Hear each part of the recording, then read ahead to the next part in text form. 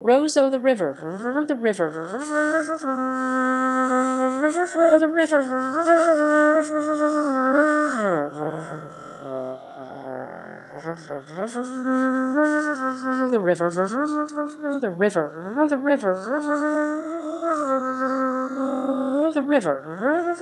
river, the river, the river.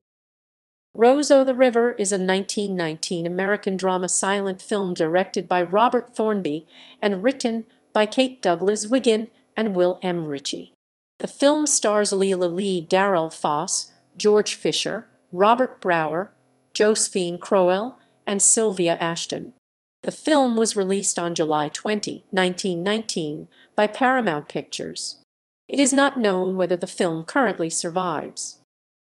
Plot: as described in a film magazine, Rose Lee is the center of a typical circle of small-town admirers, dangling them all but laying most carefully the chosen suitor Steve Waterman Foss, foreman of the lumber gang working the forest near her home.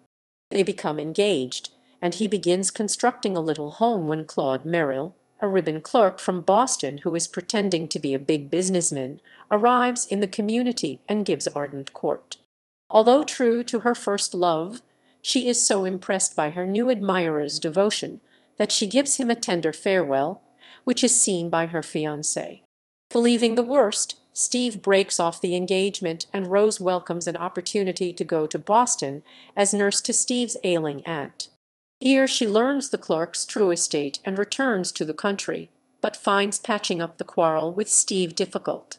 When a lumberjack makes a slurring remark about her, however, her uncle hears her former sweetheart Steve's defense of her and his declaration that he would marry her if she would let him.